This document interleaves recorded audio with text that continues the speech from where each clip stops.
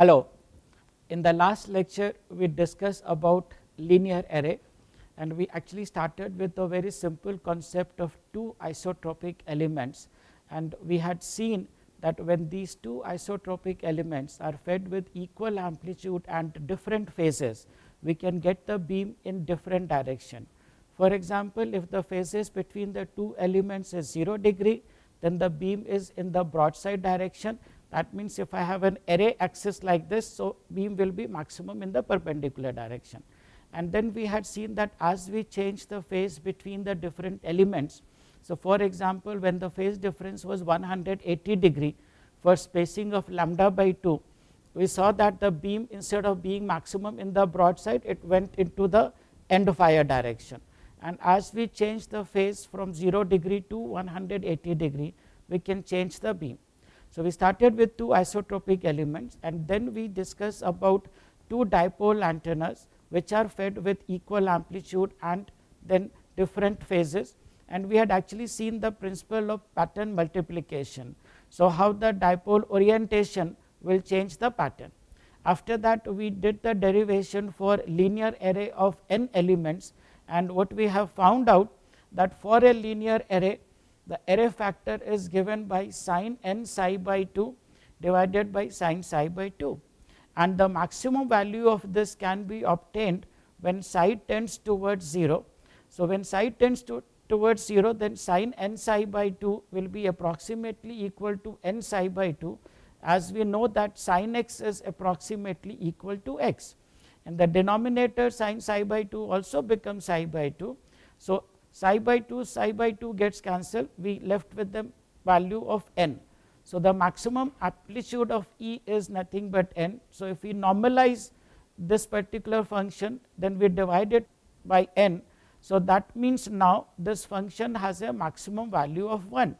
Now this entire thing can be plotted for different values of n and different values of psi, and the plot is shown over here. So along the x axis, what we have psi, which is varying from 0 degree to 180 degree, and along the y axis we have an array factor, which is the normalized electric field. So let us see, if there is a single element, what will happen? Array factor will be simply equal to 1. For n equal to 2, the array factor goes from 1 to a low value of 0 at psi equal to 1 by 80. In fact, this can be checked. If psi is equal to 180 and if n is equal to 2, we can see that this value will go to 0 value. And then as n increases, so n is equal to 3, the curve goes like this. Here there is a one side lobe level. When n is equal to 4, there is a complete side lobe level, and if I look at n equal to 10, there are multiple side lobe levels whose amplitude is decreasing progressively. You can also see that as we are increasing n, so n equal to 2, 3, 4, 5, 10, if we look at the half power beam width, how do we define half power beam width? Where array factor is reduced from 1 to 1 by square root 2, which is approximately 0.707. So if we draw the horizontal line from here, so we can see, and this is the half part. In fact, the other part will be actually symmetrical to this, which will go like this here. So we are only showing the one part from the broadside direction. So we can see that the half power beam width continuously will decrease as we increase number of element. Say from starting, if we draw our imaginary line here, then n equal to 2, half power beam width will be large, then it will decrease, it will decrease, it will decrease. So which is, we also know that from array factor theory, that actually says aperture area is nothing but equal to directivity is given by 4 pi a by lambda square, where a is area. So if we increase number of element, area will increase, and that is how the directivity will increase. So half power beam width decreases means directivity is increasing. So now from here we can actually find out various things, that what will happen, where will be different nulls there. But before that, let us just look at what happens if we change the phase for number of elements. So we will take a case here where we have 4 different elements. all these elements have a spacing of d in between, and we are taking a special case of d equal to lambda by 2. So, we start with the function psi. Psi is 2 pi d by lambda cos phi plus delta. This derivation we did in the last lecture. For broadside, delta will be equal to 0. We have taken d equal to lambda by 2 and n equal to 4. So, then if we substitute this value in the function psi, so we can see that d is lambda by 2. So, that will reduce to pi, cos phi will come here, delta is 0. And then array factor is as before, sin n psi by 2 divided by n sin psi by 2. So, let us just try to plot this. In fact, we would like to plot this radiation pattern, and we can of course start with, let us say phi equal to 0, and then 10 degree, 20 degree, 30 degree, we can rotate for complete phi equal to 0 degree to 360 degree, and that takes a lot of time. So, we can do some quick things also, and that is, suppose we take a phi equal to 0. So, if we take phi equal to 0, cos of 0 will be 1. So, psi will become pi here, and if psi is equal to pi, we put the value of here, this is pi, and we put n equal to 4 here, then this function will become equal to 0. So, that is why it is 0. At phi equal to 60 degree, cos phi will be 1 by 2. So, this will be become pi by 2. Again we put here pi by 2, and this is 4. So, 4 into pi by 2 into 2 will be equal to pi, and sin pi is 0. So, again this will be 0. Now, when we take a case of phi equal to 90 degree, which is broadside, so cos 90 will be 0, psi will become 0, and sin 0 divided by 0 will be nothing but, again we have done that before, that when psi tends towards 0, this whole function will now become 1, because this is normalized with respect to n. So, we get 1. So, if we now start plotting here, so starting from here phi equal to 0, so at phi equal to 0, E is 0, so that is a 0 value. As phi increases, this slope comes, and then at 60 degree this function goes to 0, and then we increase further to 90 degree, it goes to the maximum value of 1, and then this whole trend is repeated, because the sine functions repeat itself. So, we can see from here that the half power beam width will be given over here, but the beam width between first null is nothing but, in this case 60 degree, because this angle is 60. So, this will be 30 degree and 30 degree. So, beam width between the first null will be 60 degree. Let us just take the another case now, that is a case of ordinary end fire. So, we start again with the psi, we are taking d equal to lambda by 2, and this time we want beam maxima in phi equal to 0 degree, that is what will give us end fire array. And for this particular value, we force the condition psi equal to 0, which is for maximum radiation. We put these values over here. So, delta is calculated from this, which comes out to be minus pi or 180 degree. We substitute the value of this delta over here, we get psi equal to this. Now, again we can look at a different angles. So, at phi equal to 0, cos of 0 will be 1, 1 minus 1 will be 0. So, psi becomes 0, and if psi is equal to 0, array factor gives us value 1. When phi is 60, so cos of 60 will be 1 by 2 minus 1, so that will be minus pi by 2, and if we substitute this value in the array factor, that comes to be 0. And when phi equal to 90, cos 90 will be 0 minus 1, so that will be minus pi and 0. So, we can now do the plot same way. So, along phi equal to 0, this is maximum, and as phi increases, it is changing and it goes to 0 value, that in between it increases and again comes back to 0 value. So, if we now see the beam width between the first null, so the beam width between the first null is given by this particular angle here, which happens to be 120 degree, and that actually is much larger. If you compare this with the broadside array, the beam width between the first null was 60 degree, now it is 120 degree. So, this made a researcher think, why ordinary end fire array has a broader beam width, which results to a smaller gain. So, what can be done? So, to do that, then this concept of ordinary end fire came into picture. We will look into that, what is that concept, but let us first look at as an example first. So, here we have actually 10 isotropic elements. In this case, the distance is lambda by 4 between these elements. So, there are two plots shown over here. This is the plot for ordinary end fire array, and this is the plot which is actually increased directivity end fire array, which I have given a nickname as idea. An idea can change the life, and here an idea has changed the directivity and increased the directivity. So, what it really is happening, how it is happening? First, let us just see the example quickly. So, in this particular case, for ordinary end fire array, half power beam width is 69 degree, whereas for increase it is 38 degrees. So, one can see that there is a substantial reduction in the half power beam width, and that is why directivity increased from 11 to 19. So, how this particular thing is realized? So, for that we have to actually think about what is the phase for end fire array. We had seen that psi is given by the dr is nothing but 2 pi d by lambda, that is cos phi minus 1, this accounts for the phase. But for increased directivity we take additional phase delay of pi by n compared to the previous case. And why do we take this additional phase difference? So, that will be clear if we actually look at this plot here. So, just look at the, now we will not look at the normalized value, but let us just look at just this function here, sin n psi by 2 divided by sin psi by 2. So, in this case we have plotted two plots separately. This is the plot for the denominator, which is sin psi by 2, and psi is varying from 0 to pi.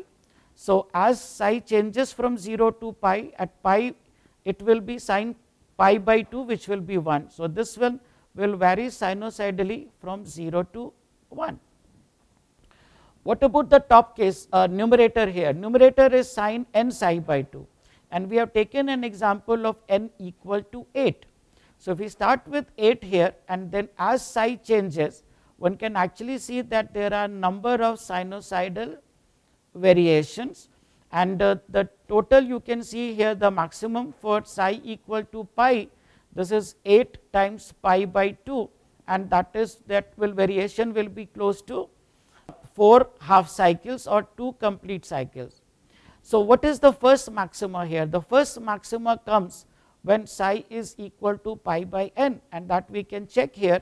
So, this is n, and if psi is pi by n, so n will cancel, this will become pi by 2, and sin pi by 2 is equal to 1, and that is the maximum value. When this term here becomes pi by 2 pi by n, then that will be the term corresponding to the 0 value. Now, if we look at the radiation pattern, let us just look at the pattern. We can see that the first beam maxima comes, and then there is a null, and then there is a side lobe coming into picture. So, now just remember this, now after the null only some maxima comes, right. So, now if we just look at this plot here, so that first side lobe level actually corresponds to this point, because it is coming after the null. So, what is this point then? Why something is maximum over here? And if you actually look at this point here, at this particular point the beam is maximum, and at this particular one here, if we just look at the corresponding value. So, here the maximum value is 1. So, sin n pi by 2 maximum value will be equal to 1, and what will be the corresponding value here? Well, we have to put psi equal to pi by n. So, if you put psi equal to pi by n, so this function becomes now sin pi by 2n. So, this is the maximum value of this particular function. So, if we normalize that with respect to 1 divided by this, so now for increased directivity end fire, normalized value is not this function divided by n, because n happens over here, that is the maximum point. This is the value which is corresponding to this maxima divided by corresponding value over here. So, if we go back and look at the same curve, so the point which we are looking at is somewhere here, where this value of the numerator is increasing to the maximum value and divided by denominator value. So, if we now start from that, so what is happening? We are starting, instead of starting from here, now we are starting from here. So, if we start from here, you can see that my null will come much faster, and if the null is coming faster, and from here if I look at a half power beamwidth, half power beamwidth will come very fast. So, that is the reason if we provide this additional phase and we start from here, my half power null beamwidth is reduced and we have a more side lobe. And over here if you look at the amplitude of side lobe is much larger than the amplitude of the side lobe over here. The reason for that is here all the side lobes were divided by a maximum value of n, whereas all the side lobes here are not divided by n, but a lower value, and hence side lobe levels increase. So, in this case that is the reason by adding this additional phase. So, this is that additional phase corresponding to psi, which is pi by n. So, if we use this particular thing, we need to use this normalized function, and that is how we can realize the increased directivity end fire array. So, let us just look at a few other examples. Let us say we want the beam maxima at phi equal to 60 degree. So, this is 0 degree, phi is 60 degree here. So, this is our desired beam maxima. So, for that we need to calculate what should be the corresponding phase value. So, psi is equal to 0, we put that condition, this is same as before, but phi has been put as 60 degree plus delta. So, we need to calculate delta, and we take a case of d equal to lambda by 2. If we do that, dr is pi and delta becomes minus pi by 2. So, that means if we take a phase delay of minus 90 degree, that means this should be fed at 0, this should be at minus 90, then this will be another minus 90, which will be minus 180, and this will be minus 270. So, if we feed it like this, that the beam maxima will be in this direction, which is at phi equal to 60 degree, and since the beam is symmetrical with respect to the axis of the array, the whole pattern is getting rotated by full conical thing. So, that is the reason we actually see the two different cones, but actually this is two dimensional, but the whole this cone is getting rotated completely here. So, what you really get is a conical radiation pattern. So, now we need to find out where is the direction of null and other parameter. For example, here one of the thing, let us just go back. So, we can find the null over here and here, but how do we mathematically calculate in which direction null is coming, and also we would like to find out in what direction minor lobes are coming, and also we want to find out what is the amplitude of these minor lobe, also known as SLL, side lobe level. So, how do we calculate these? Well, these can be calculated from the simple this array factor function. So, let us just start looking into that one by one. So, null direction. So, this is our array factor. When will be the null? Whenever the numerator becomes 0, except for the condition that psi should not be 0, okay, because there it becomes 0 divided by 0, and that is maximum value. For all other values, wherever this becomes 0. So, now we can say we would like sin n psi by 2 to be 0, which will give us the direction of null. So, this value should be then equal to plus minus k pi, that is k times 180 degree. So, k will be 1, 2, 3, k cannot be 0 because that will give us a 0 value. So, from here we can find out what is psi. So, psi should be given by 2 k pi by n. So, let us just take an example. We will take an example of a broadside array. So, delta will be equal to 0. So, we now substitute the value of psi over here, which is 2 pi d by lambda cos phi 0, and then this term comes over here, and from here we can find out what is the value of phi 0. So, phi 0 can be calculated, and this one will give us the direction of null, and all these things I have done for just the broadside. All these general cases are given over here. So, what we have, first case is general case where psi will have a delta term, delta can vary anything from 0 to 180 degree, and this one is a null direction for any length, this is an approximation which is used for a long array. Normally what it means, long array is if number of elements are more, that means if n is large, array will become large. So some approximations have been made here, and then beamwidth between the first null expression is given here. So let us say for broadside. Now if you see here it shows sine inverse, whereas what I have written here is cos inverse. Now there is nothing wrong, everything is fine.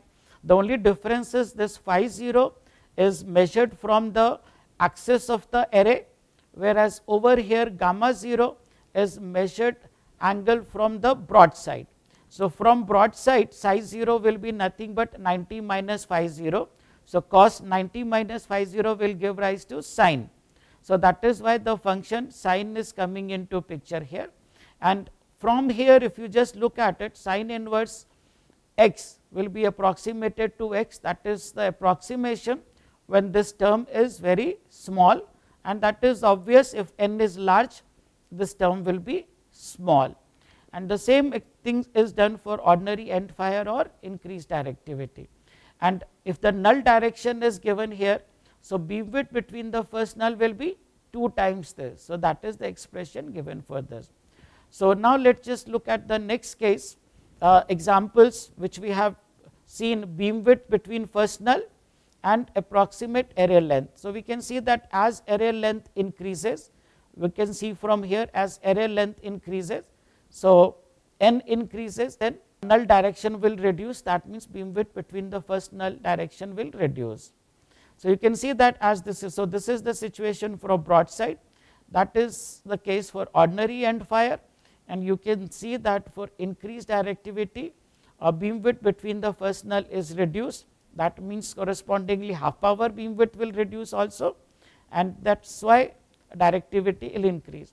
Now there is just one small approximation which I want to highlight, that is n d lambda is considered as approximate array length.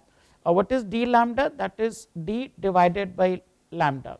But in reality for linear array with uniform spacing d, array length is actually equal to n minus 1 times d. Okay. So this is just an approximation over here.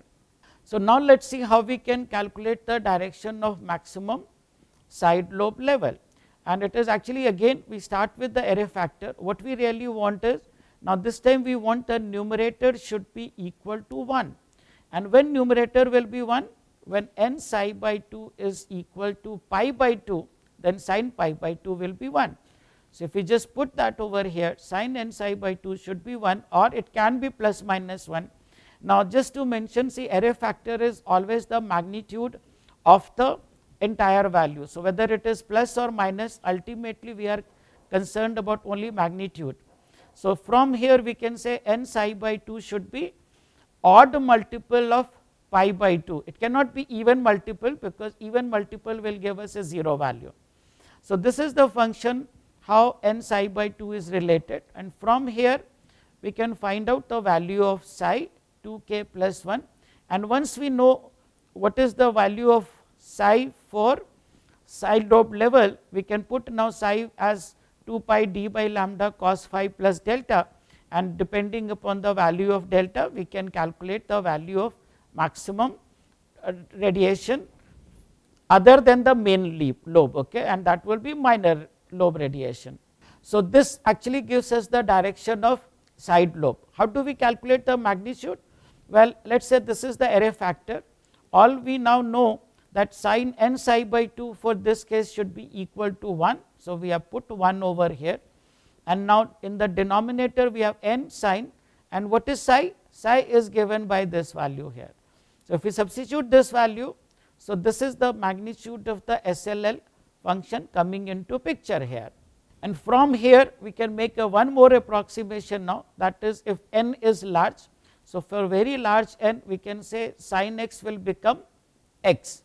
So we make this x over here, multiply this here, so n will get cancelled, that is the array factor for large n. In fact this gives us the value of side lobe level for different values of k. So the first side lobe will be for k equal to 1, and that comes out to be 0.212, and if we take 20 log, then it comes out to be minus 13.5 dB.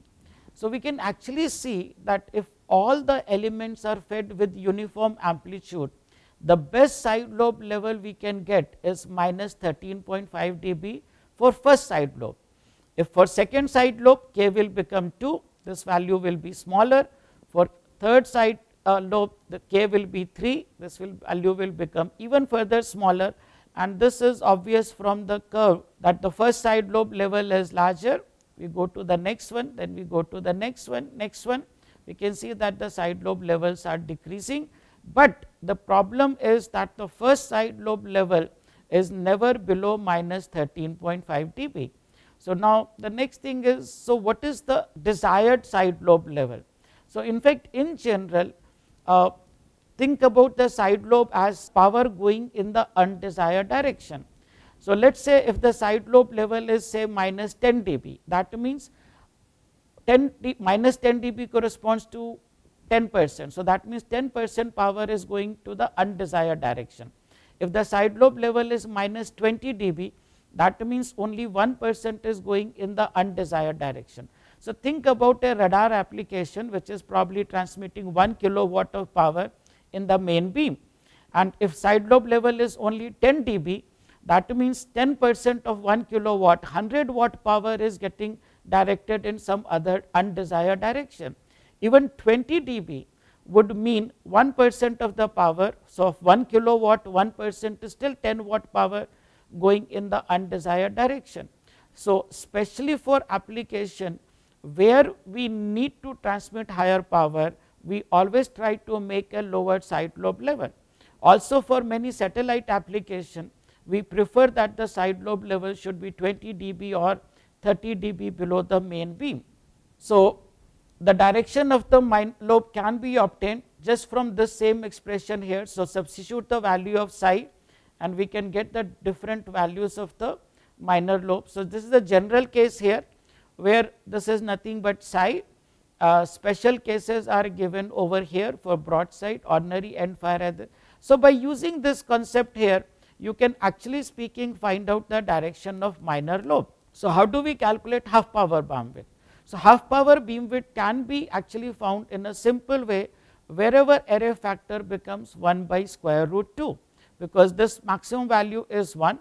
So that means now if we assume again assumption of large n, then this function here sin psi by 2 can be made equal to psi by 2.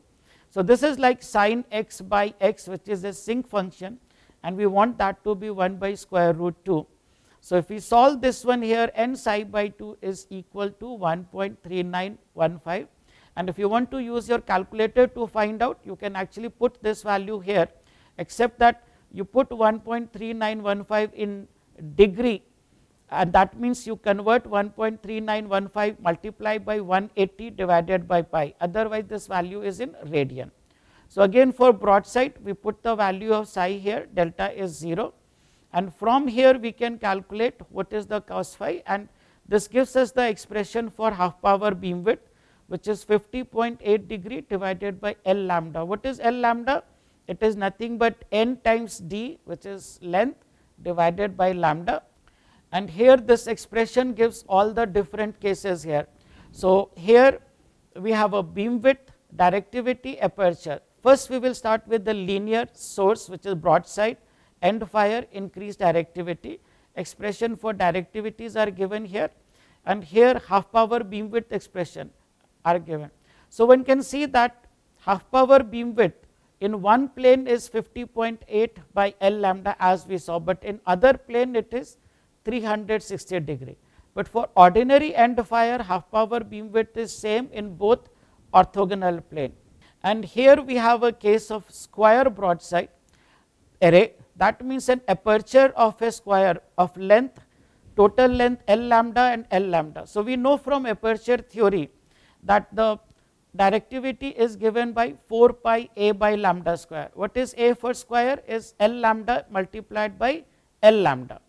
Similarly for square we can say what is the aperture theory says, 4 pi a by lambda square, and what is a? Pi r square. So 4 pi into pi r square reduces to pi square d square lambda, and these are the corresponding half power beam width.